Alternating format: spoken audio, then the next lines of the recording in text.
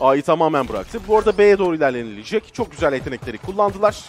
Gambit oyuncuları zaten B retake'e bırakılan site ve rahatça girip plant'i alacaklar. Evet, BONECOLD bu arada Heaven tarafındaki smoke'tan yine oynamaya çalışacak orada starxo ile birlikte. Yani genel mentalite hücumda şu an drone ya da keşif okuyla işaretlenen, yeri açığa çıkarılan oyuncuyu fay hattıyla yavaşlatmak olacak. Özellikle en çok inceleyeceğimiz noktalardan biri bu. Redgar güzel bir flash desteği var ama Redgar starxo'yu yakalayamadı. BONECOLD'dan 2 tane kill çıkmış. Nets'en arkadan gelecek ama bütün takım arkadaşlarını kaybetti Nets. Smoke'un arkasında kalıyor. Her ne kadar açık bir plant olsa da Nets'in çok bir şansı yok bu roundda. Zıplayarak starxo'dan gelen burst kontrol etmeye geliyor. Zeek'i kolundan gördü. Kayda değer bir hasar vermiş olmasına rağmen Zeek kill alan sheydos. Tabii bir healer yok. Difo cNed'i yakaladı. Yerde bir Phantom var. Onun üzerine doğru tabii gitmek isteyebilir kalan Acend oyuncuları. 5 ve 3. 2 tane entry. Kiles şimdi ekstrayı deniyor ve Nets onu İki oyuncu silah koruyacaklar. Belli ki. Evet. Yani bu şekilde engellendi ama BONECOLD'un bu peak'i çok garip. Gerçekten takım için pek hayırlı değil. Zeek güzel bir kill çıkardı. 1'e 2-1 değişimle rounda başlıyor. Acend kendi aleyhine başka bir fight Nets tarafından kazanıldı. Her şey cNed'e bakacak gibi duruyor. cNed şu anda rifle'a sahip olan oyuncu. Plant'e müsaade etmedi ama Chronicle burada takasla ardından çok iyi headshotlar yapamadı şimdi. Ne yapıyor? Difo kucağına atladı.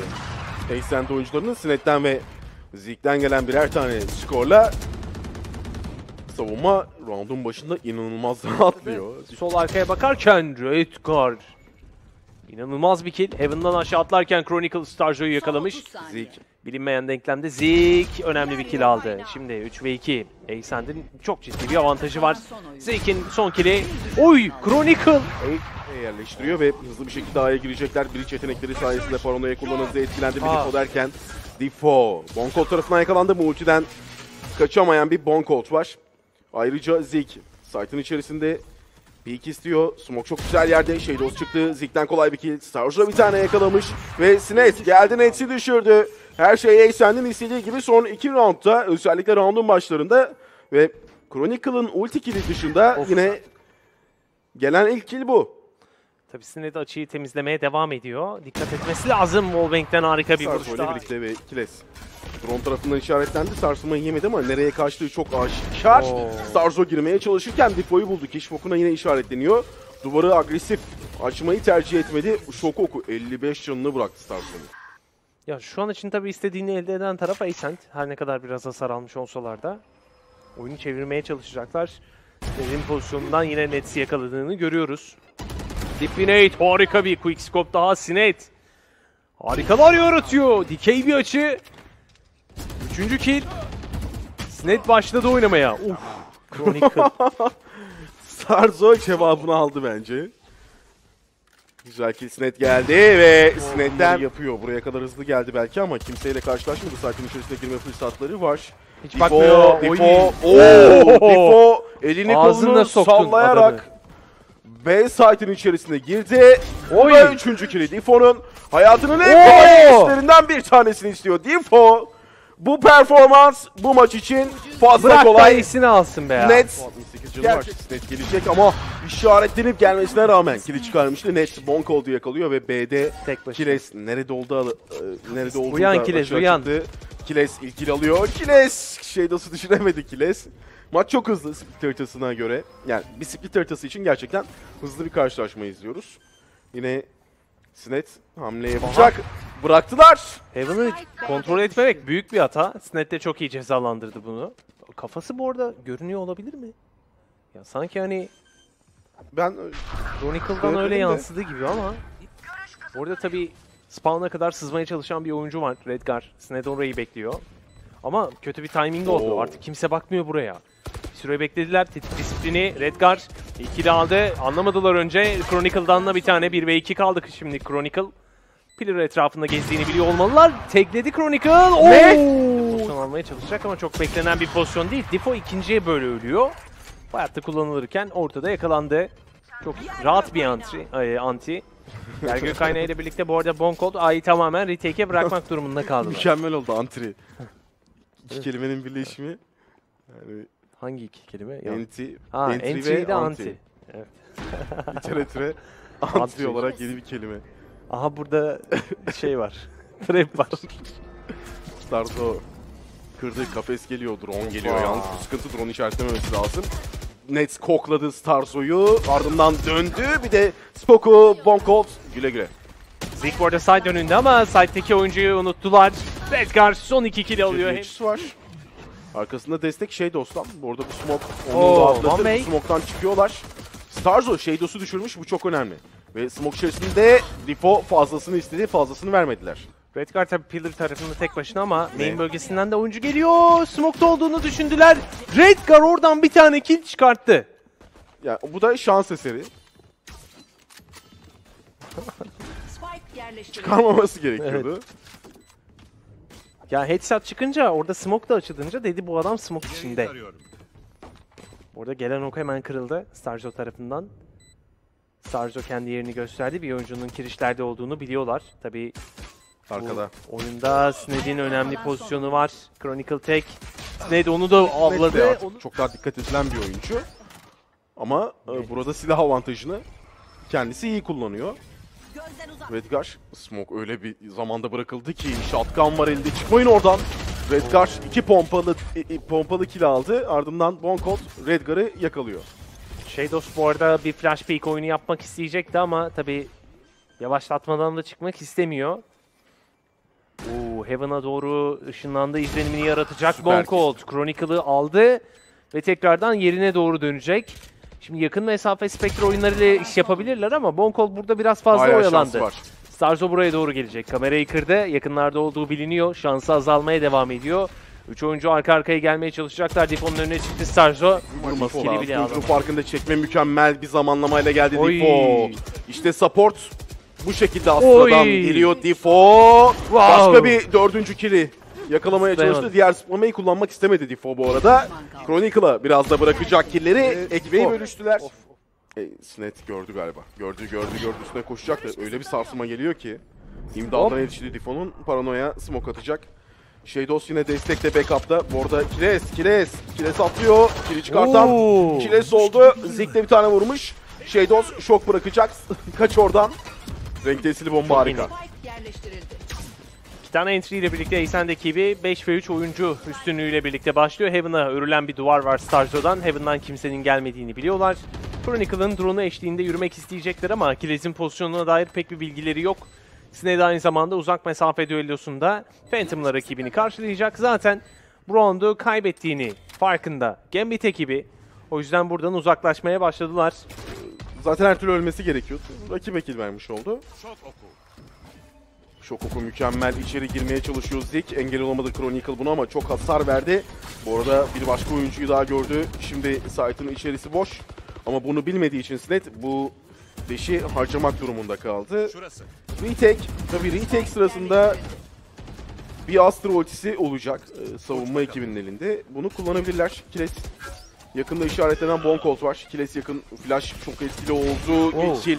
cNed'den takım için Chronicle çok okuyla birinde düşürmüş. Zeek geldi buraya doğru. Chronicle vurmaya çalışıyor. Zeek toparladı ve Difo operatörle olayların içerisine dahil oldu. Ulti var belki Sage'de ama çok bir şey ifade etmiyor. cNed'den mükemmel bir vuruş daha. Difo geçecek. Direkt diffuse'a oturdu yalnız. Direkt diffuse'a oturdu, çıkıyor cNed yarıya kadar. Full'e mi gidiyor? Çıldırmış. Difo! Yapmayın! Difo! starxo burada. Çok fazla oyuncu var. Bir keşif oku. Eyvah. Kucağına. Zeek tepeye attı ultiyi ama Nets 2 kill çıkarmış ve Sheydos geldi. BONECOLD tarafından yakalandı birebir. 2 oyuncuda ulti var. At ultiyi ya diyecektim, hemen gidiyor. Attı. Bunun bir fake olma ihtimaline karşılık tabii aslında dikkatli de olmak isteyebilirdi Chronicle. Şimdi A'dan duydu.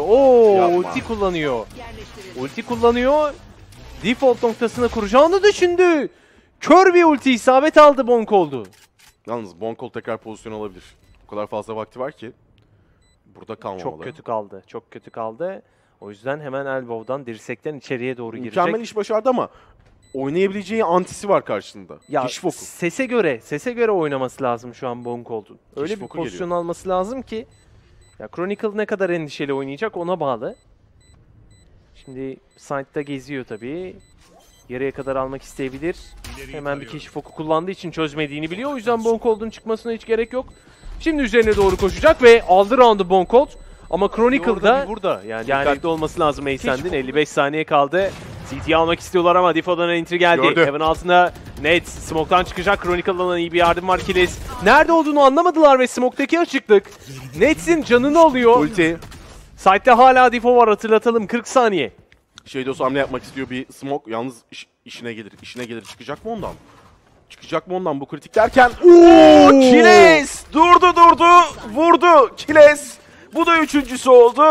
Mükemmel bir performans. Şu ana kadar maçın içerisinde pek gözükmüyordu Kiles. Kiles. Şimdi Sheydos'la birlikte tabii özellikle biraz beklemeleri lazım. Rakipten gelecek bir hamle onların ihtiyacı olan tek şey. Sheydos 15 saniye kaldı pay hattının gelmesine, bir shoulder'a doğru gidiyor. Çok fazla canları yok. Starxo neden bu kadar önde ya, bilmiyorum. Starxo kaybetti. cNed de düşebilir. Dikkat etmeleri lazım dediğimiz gibi. Sheydos! Neleri vurdun Kiles? Şu açı ama yani ama Sheydos! İntihar süsü verdi cNed. Sheydos yere düşerken şimdi Redgar smoke kapatacak. Difo o da ultiyi açmış. Redgar cNed'i yakaladı. Takas Starxo'dan. Difo'ya cevap BONECOLD'dan geliyor. 2 ve 3. Maç keyifli. Artık kaybetmez herhalde. Ne oldu, gitti? Chronicle'a bir şeyler oluyor. Russ'ın başına gelen Chronicle'ın mı başına geldi dedim bir an ama. Hocam. Bir oyuncu midde. Kiles. İyi durmak zorunda. Operatörü korumak isteyebilir bu arada. 2 ve 3'te çok iyi bir ekonomi yok. Geçen round clutch'ta kazanıldı. BONECOLD'un yeri açığa çıkarılmamış. Chronicle'dan gelen bir cevap. Arkaya 1 ve 1'e kadar getirdi. Bakıyor. Aman Allah'ım. Kiles. Affettirdi. Manşet. Kiles. Bakalım. Bütün oyuncular büyüdü bak yine. Arkadan gelecek. O arada böyle büyüyor, arada böyle cücük oluyor. Neden acaba?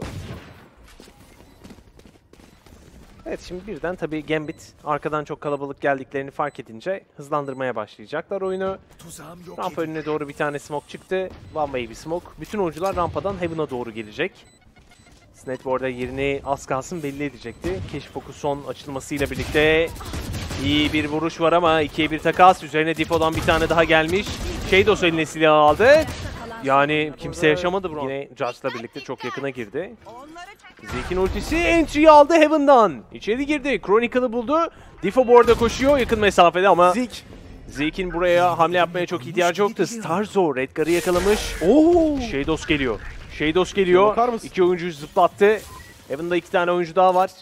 Onları karşılık Difo şimdi birini kaçırdı. cNed atlıyor aşağı doğru. Çok dikkatsiz geldi buraya Kiles. cNed şimdi kör oldu yalnız. Çok şanssız bir an onun için. Kötü bir timing. Ulti var. Yani aslında dediğin gibi ulti de var ama önce bir Heaven'ı temizlemeleri lazım Kiles'i kaldırmak için. Kalan 2 oyuncunun spawn'dan geriye döndüğünü düşünüyor bile olabilirler şu an. Kalkacak şimdi Kiles. Kalkacak da yani Difo o kadar off angle'da ki yani burada Difo bir hamle yapmadığı sürece yapmaz diye düşünüyorum. Evet, yani Sheydos kontrol edecek muhtemelen elbow'dan. 3 oyuncu ne karar verecekler? BONECOLD'da bir smoke var. Ve bu smoke nereye gidecek? Bu da kritik. Bence tabii şu şartlar altında biz biliyoruz oyuncuların yerlerini. B'ye gitseler daha iyi de B'ye gidilmeyecek gibi duruyor. Çok tabii zaman yok. Vent'ten de atlayamazlar. Vent'te bu bir tuzağı olduğundan dolayı oyun ya spawn'dan çevrilecek. BONECOLD'a bakar mısın? BONECOLD ilerliyor ama kili çıkartamadı. Fay hattıyla birlikte Sheydos. Bir sarsma var. Flash'tan da etkilendi. Deşik iddia. Duvar arkasında kaçacak yer yok. cNed'in üstüne duvar açtılar. Difo geldi, Starxo'yu yakaladı. Zeek toparlamaya çalışıyor ama neyse Zeek'i yakaladı. Ardından bir flash. BONECOLD kaçtı. O kill kaçtı. Kiles bir şeylerin peşinde ama kendiyle boş. Ve B retake'te. Ya buraya tabii ciddi bir kaynak harcıyor şu an için ama Acend paranoya da kullandılar. Post plant'e neler kaldı emin değilim. Sheydos'a bir headshot gitti. Heal alacaktır. İki takımda da bu arada heal alamayacak. Arkadan 3 oyuncu gidiyor da bu bir tuzağı var. Bu tuzağa tabii bir oyuncu infosu verecek. Üçünü tahmin etmezler muhtemelen. Bakarsan T-Base'de bile bu bir tuzağı var. Çok hazırlıklar buna. cNed Redgar'ı yakaladı. Arkasına daha fazla bakar mı? Bakacak. Bir keşif oku. Chronicle'dan cNed bir tane daha vurdu. Yine takımının kurtarıcı meleği olmaya çalışıyor ama Chronicle 2 tane vurdu. cNed 3 tane vurdu. Zeek son kill'i çıkarmış. cNed geldi buraya ulti ile birlikte. 4 tane kill. Yine kurtarıyor. Yine çıkarır. Zeek birebir takas. starxo yaşadığı için sıkıntı yok. Evet, dediğin gibi sıkıntı yok. Tabii Kiles artık kameradan çıkmak zorunda. Kendine kamerayı kullanabilecek bir pozisyon almaya çalışacaktır. Son 30 saniye. Ki default arkasında da öyle yaptı. cNed'den önemli bir operatör vuruşu. 4'e 2. Chronicle'ın yeri belli işaretlendikten sonra ilerleyecek. Ama Nets bekleniyor. Bütün ilgi odaklı onun üzerindeydi. Ve Nets şimdi bir timing yakalamıştı ama 14 saniye var. Zıplayarak geçmeye çalışacak buraya ve cNed önce 4 ardından 3 kill ile birlikte oradan çıkmak zorunda. cNed çıkarken kill'i çıkarttı. Smoke arkasında bir talihsizlik. cNed neler yapıyor ya, neler yapıyor. Gerçekten cNed'in damga vurduğu bir karşılaşma şu ana kadar. Red Bull Homeground'da cNed ultiyi açtı. Drone'lar işaretlendi. Ama geride kaçabilecek sıkıntı yok. Nets site'ın içerisinde değil ve site'da kim var kim yok biraz işkilleniyorlar. Difo'da operatörle gezecek bu sırada. Keşfokur'un gelmesine çok az bir süre kaldı. Bunu en iyi yerde kullanmaya çalışacak. Chronicle kendisi de şu ana kadar inanılmaz bir karşılaşma geçiriyor. Difo seçili duydu burada bu bir tuzağı söz konusu. Her yerden işkilleniyorlar. Harita kontrolünü tamamen kaybetmiş bir Gambit var. Ve B'ye doğru bu hücum hızlanacak bir kamera kullanıldı. Difo ilk önce bu kamerayı kırdı. Buraya doğru gelmelerini beklemeden kendisi hamle yapmaya başlıyor. Ve geriye doğru döndüler. A gidecek. Şu anda Acend oyuncuları Chronicle'ın üzerine gidiyorlar. Chronicle bunu hissetmeyebilir. Chronicle 2 oyuncu birden görecek. İlkini gördü. 50 canı var. Site'e kaçmaya çalışıyor. Chronicle arkadaşlarından destek isteyecek. Bir şok oku bıraktı. Bir tane daha atacak. Olabildiğince yavaşlattı bu hücumu. cNed geldi. Yakın mesafe. Bu da 3. cNed yine büyük oynuyor. Yine takımının ihtiyaç duyduğu noktada site'ı açan kendisi oldu. Difo'da operatör var. Artık her şey çok zor. Gerçekten çok zor. Yani 3'e 2 Acend öldü dirildi ve tekrardan artık oyunu bitirebilme noktasında avantajı eline alan taraf oldu. Nets'le birlikte Difo. Onlar imkansızı başarabilecek mi? Operatör var Difo'nun elinde. Çok zor olacaktır. Nets'in kamerasına çıkan kimse yok. Kiles de aynı şekilde elbow önünde kamera kontağında bekliyor. İki oyuncu sadece site giriş açılarını izliyorlar. Zaman aleyhine işliyor. Difo yeri açığa çıkarıldı. Nets bir tane vurmuş, 10 canı kaldı. Zeek bakacak. Takas aldıktan sonra Gambit sanki kendi seçtiği haritayı kaybedecek gibi ve 15-13'te Acend Gambit'in seçtiği haritayı yani split'i kazanıyor. Tebrik ederiz. Özellikle tabii ki cNed'in muazzam bir başarısı var.